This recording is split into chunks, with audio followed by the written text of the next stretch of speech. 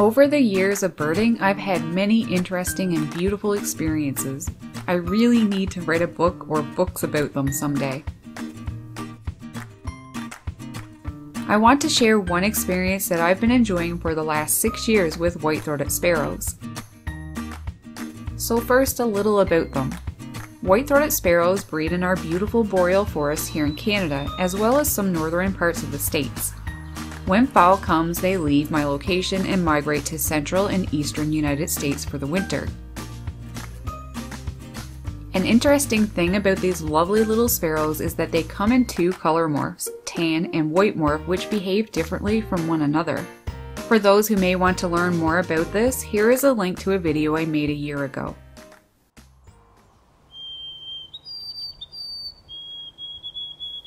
Their song is one of the most memorable and prettiest songs.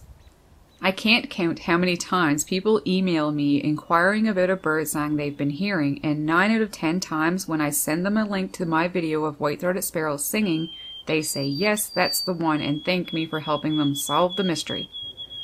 White-throated sparrows are very faithful to their wintering grounds and their breeding grounds. They return to the exact location.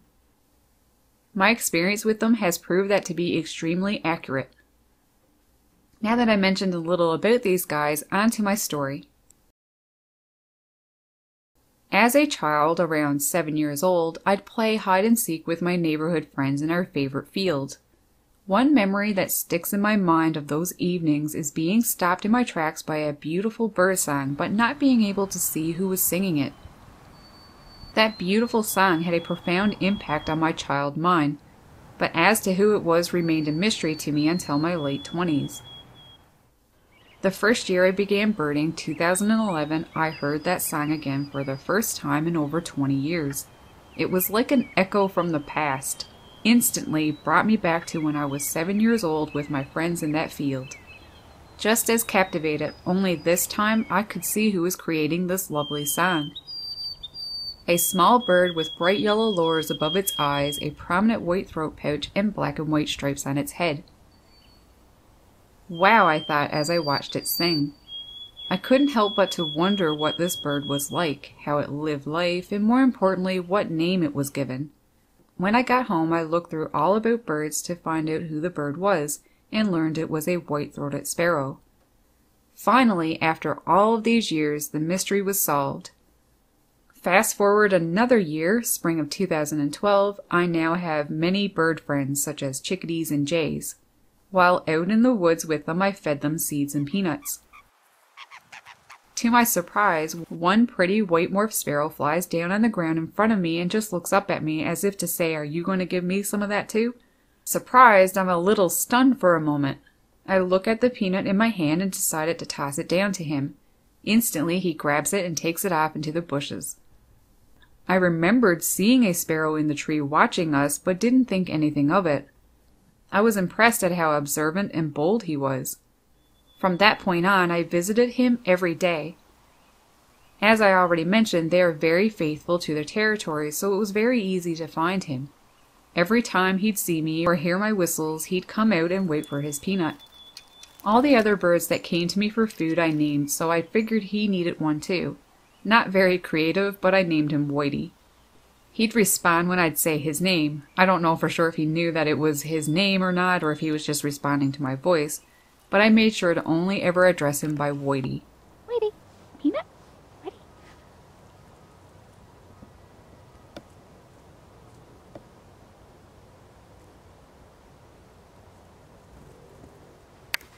Good boy. Whitey was awesome. He sang all the time, and he'd get into fights with other male sparrows too.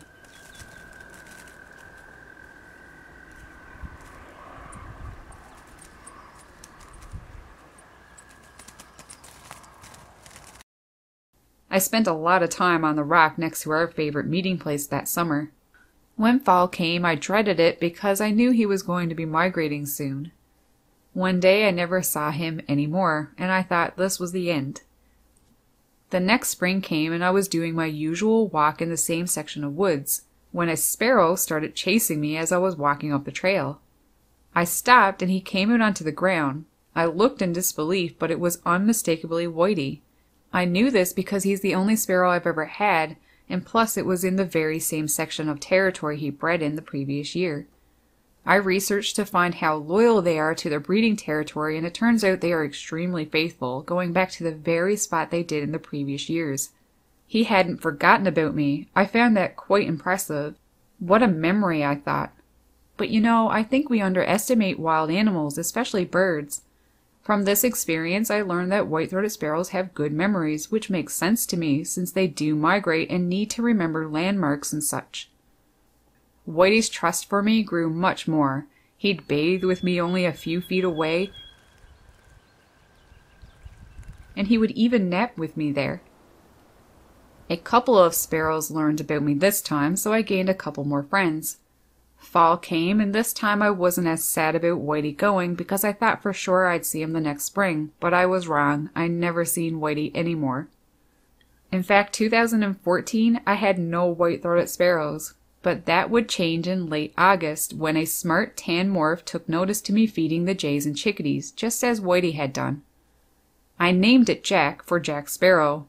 Jack was very trusting of me and lived much closer to my home than Whitey did. Once fall came, Jack left, but returned to the very same spot the next spring, and this time with a friend, a white morph. This was when I learned that Jack was actually a female, so I changed her name to Jackie. And her new friend I named Joe.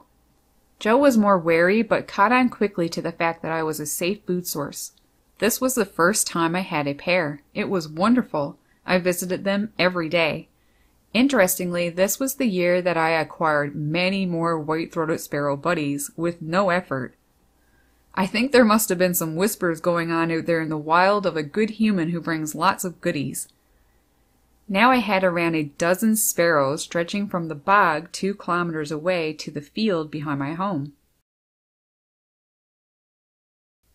The next spring, 2016, Jackie did not return. I was so sad about that, but her mate Joe did, and so did all the other ones who remembered me from the year before, and then some. I like to think that Jackie ended up in some other territory because pairs don't mate for life, they only stay together for one breeding season. And naturally the male keeps the territory. So Joe owned the rights to this territory now.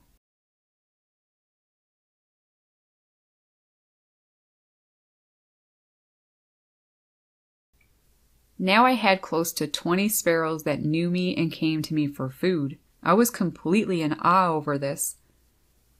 Last year, 2017, all of them returned again, including Joe, and remembered me. I can't walk anywhere out in my little woods without being chased by these sparrows. It's so funny and cute. I love them. Now this year, 2018, most of the sparrows returned and know me except for Joe. Sadly, he didn't return. Joe is the longest I've known a white-throated sparrow for sure. I haven't put as much attention into the other sparrows, so for all I know, some of them could have known me since 2015 too. It's been incredible knowing these sparrows as I have. Each spring, I look forward to them returning and always wait for the ones that know me to come out and say hello. The most awesome thing is that new sparrows learn from watching their neighbors that I'm a good food source, so I always end up acquiring more white-throated sparrows. As a child, I was completely captivated by the beautiful song these birds sing, but little did I know I'd end up being friends with so many of them.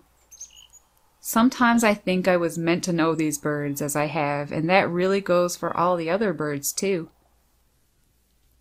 Now as the days get shorter and the evenings cooler, I get ready for these little guys to leave again, and will miss them profoundly.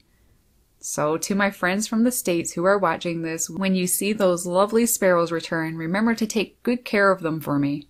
Give them lots of healthy food and keep those feeders clean. You never know, one of them may have traveled all the way from the woods I frequent. I found it a little difficult properly writing about my experience with these sparrows, so if things didn't make sense to you, I'm sorry about that. Feel free to ask me any questions to clarify anything. Thanks a lot for watching. I really hope you enjoyed, and if you did, give the video a like. Happy birding!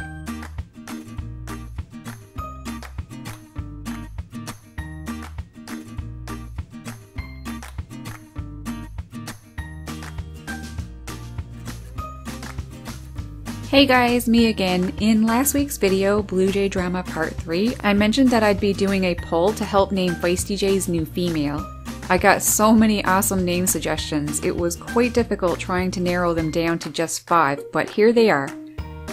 Up in the right hand corner, you can vote for the name you like. I will run this poll for a week. Thanks so much!